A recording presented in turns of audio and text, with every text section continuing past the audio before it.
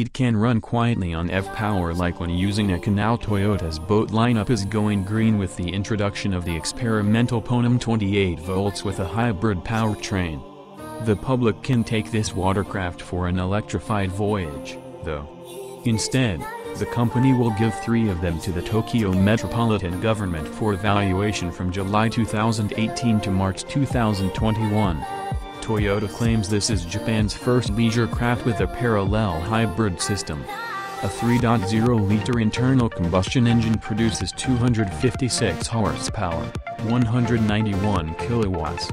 The electric motor contributes an additional 48 horsepower, 36 kilowatts, and a hefty 258 pound-feet, 350 newton-meters, of torque. A lithium-ion battery has a capacity of 11 kilowatt-hours. The parallel hybrid lets the watercraft run purely on electric power at times when pilots desire low emissions and want to make less noise. The Tokyo Metropolitan Government will initially use the 28-foot boats for maintenance duty for piers and ports facilities at the city's port. It will also offer canal tours to residents. Once the 2020 Olympic and Paralympic Games begin, the hybrid boats will transport people to locations along the waterfront. At the end of the test, the government will report back about the hybrid system's performance. The Ponam 28 volts is the smallest model in Toyota's boat lineup.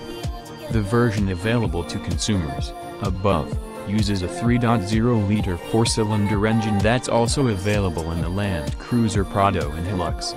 In its maritime tune, the mill produces 256 horsepower, 191 kilowatts.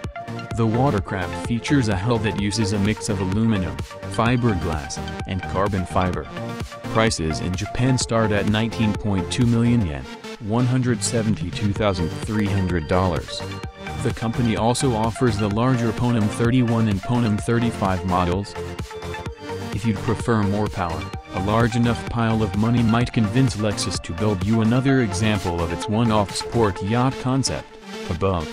Displayed in Miami in January 2017, the boat featured two 5.0-liter V8s soft-hyphen like the one in the RCF or LC500.